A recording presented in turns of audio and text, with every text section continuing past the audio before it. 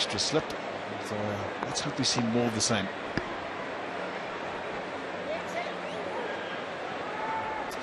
Must be bees or something on the field. So Faf du Plessis dropped. Everybody drops. So it's a swarm of bees across the ground.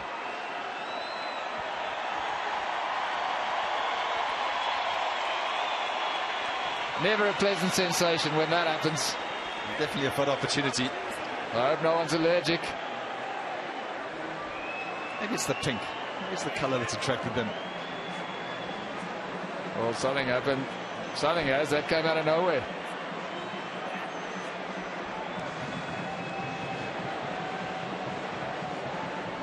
Still a few of them buzzing around. The slips are comfortable. They back up on their feet. But Chris Morris, mid-off and mid-on. Prostate on the ground.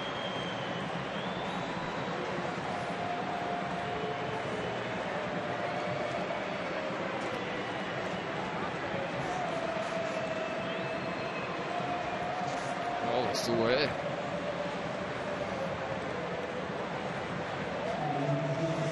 Buzzing around Adrian Burrell, South African assistant coach. He's used to working with bees, so maybe need to get him out there.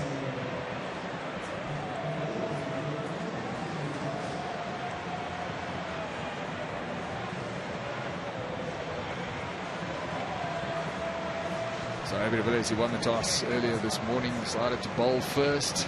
So from South Africa's point of view, so far things going according to plan. Sri Lanka initially got off to a good start.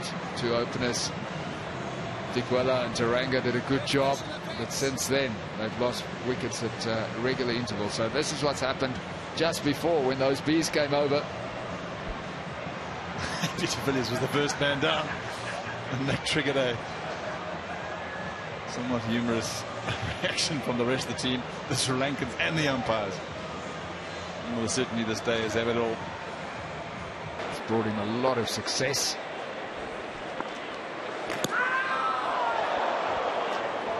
Premeditated, picked the right one to the wrong one to sweep. It was a quicker one, and it was right up there in the block hole. All the surprises come around the wicket. It does sort of take leg LBW out of the equation to last. Another problem with the bees. They might have to go off for a bit to try and sort this out. I don't think this is working out too well. I'm not sure how they would remove a swarm of bees that are refusing to go. That's how it started. Faf du Plessis down there at second slip. And since then, the bees have been floating around in the arena. So a real problem for the umpires to keep the game going. Problem for everyone, in fact.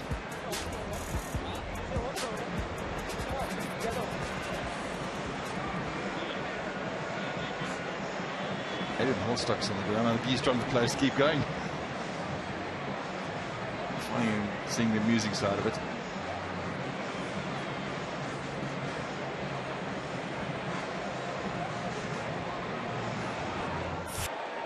Well, this is disconcerting from players' point of view. That all the bees buzzing around that Quinton de Kock helmet. You wouldn't want to get that one on in a hurry.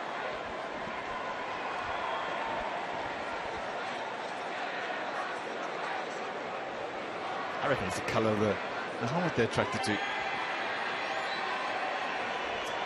Yeah, I think this is a sensible decision. It looks like the players are going to go off for a while to try and get this situation under control. The umpires are just conferring there. Maybe they'll take a drinks break in the meantime. But this is not helping.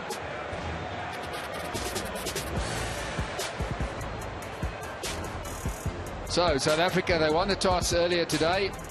The crowd have been buzzing because of this. This is Quinton de Kock's keeping helmet that he had just behind him. Have a look at this. Clearly they're excited about the Protea. There's plenty of play out there. Just, who's going to fix this? That's the problem. Someone's going to, well, mind you, Quinton de Kock's got the gloves on. Let's bring some reinforcements out, shall we? So this has been holding up play for some time, unfortunately. At the moment, 117 for 4. is the score, and we're just going to pause play at the moment. Have to be able to work him into gaps. Sri Lanka digging a hole for themselves because they're not playing the spinners proper. Yes, let me just clarify what I was saying. I mean the seamers. Tahir has been sensational, has been brilliant. The seamers, I find there's a question mark, there's inconsistencies there, and yes, there's still some time to work before the Champions Trophy. It's AB de Villiers. He can do most things, AB de Villiers. Oh, that hasn't worked, clearly. Quinton de Kock's pretty keen to try and get himself. Oh, he's got it, he's grabbed it. Penny's got it. Yeah, Flowers here might be doing that to make sure that don't put it in, whatever you do, Quinton. Quinton de Kock in his peak helmet.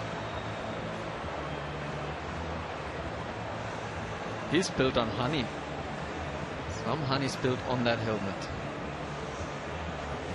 Yeah, I wouldn't be too keen to do to get that to go to the change room either right now. Oh, there we go. There's a bit of ducking and diving. Wayne Parnell. Rui Marks to the rescue.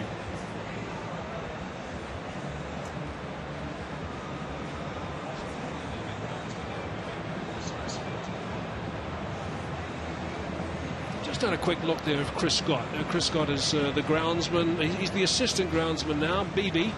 Bethel Buthelezi is the man who's the groundsman at the Wanderers now, the head groundsman. But this is Chris Scott's last international game. He's been at this ground as the head groundsman. It changed this year, but he was the head groundsman up until the start of the season for 45 years. It's his last international game. He's going to see the rest of the season out, but 45 years of that job. Well done, Chris Scott. One of the best in the world, without doubts. But here's his biggest test. 45 years, but has he done this before? Has he had such a challenge on the cricket field before? No, he's given up quick. No, that's oh, it. Jeez. No. That was a poor effort. No last hurrah from Chris Scott. No, he's not looking impressed. He thinks to himself, well, why should I get stung by about 1,000 bees on my last day on the job of international cricket? He's a good judge. An outstanding groundsman. Now he's got plan B. He's working with purpose, isn't he? He's off he goes. Wonder what this is. That'll be interesting to see what's going on as well. Oh. The little poke outside off stump, not working. No. Right, here we go. If in doubt, go for the old fire extinguisher. That, I would imagine, is not going to make the bees too happy. And whose idea is that? Chris Morris.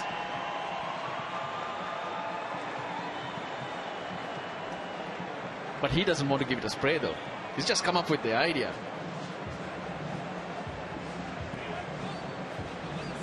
There we go. BB's got one as well. Bethel Buthelezi. Oh, there's a... here we go. Here we go. This is it. Yep. Righto, Bethel. This is your ground now. Oh, here we go. It's your ground, big fella. Take care of the bees.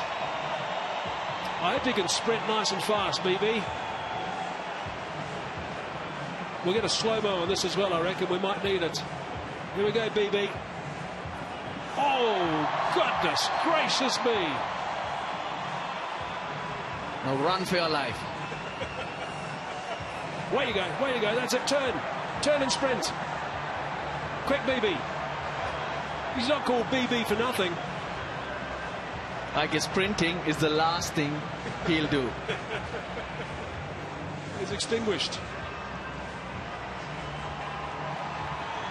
Right on, Bethel Buthelezi. Good work for the head groundsman, we think.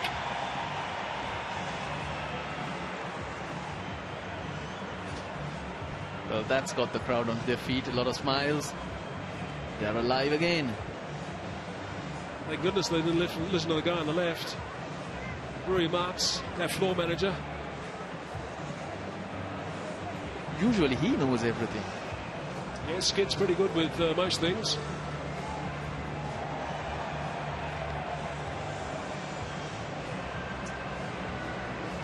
Well, they're not convinced that all the bees have been packed off.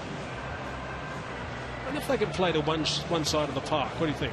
Have a one half game. Here we go. This extinguisher is now working. I think the sensible thing might be to try and get off the park for a bit and see if we can get. Oh, here we go. Here's problems. What could possibly go wrong?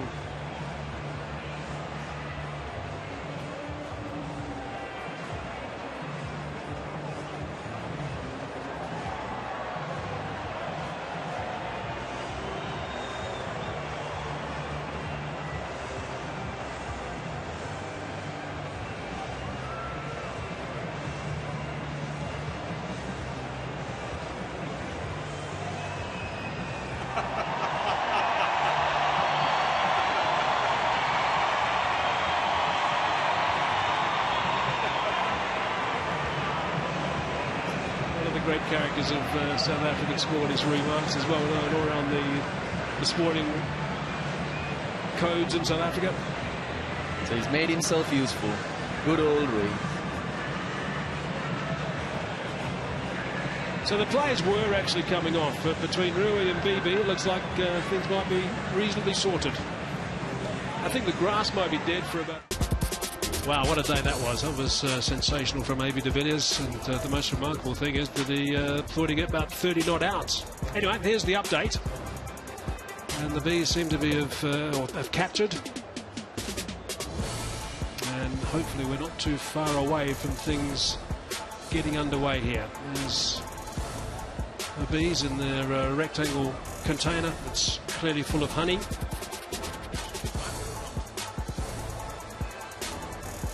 So they're buzzing, those bees. Chris Morris is on the sidelines. Just getting an opportunity to check out that bucket. Chris Scott's bucket that he's had for not 45 years, but there's still a few bees around that one. So clearly we're going to have to just wait a little bit more time. Please stay with us because... Because I went into the field, I was a whole cheer on the field. It's like, yeah, I know. I saw you take off your cap. Is that your 15 minutes? Yeah, it's about 15 minutes. Thank you so much. Well done. Well done. Thank you.